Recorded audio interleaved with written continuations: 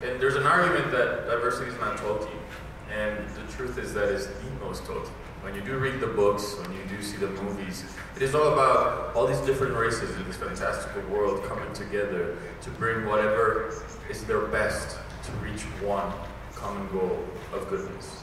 So, what's up with that? You look at all of us, and there's not only racial diversity, there's strong proposals that subvert gender expectations. There's a plethora of cultures also in this cast that have helped to enrich and highlight Tolkien's message of unity.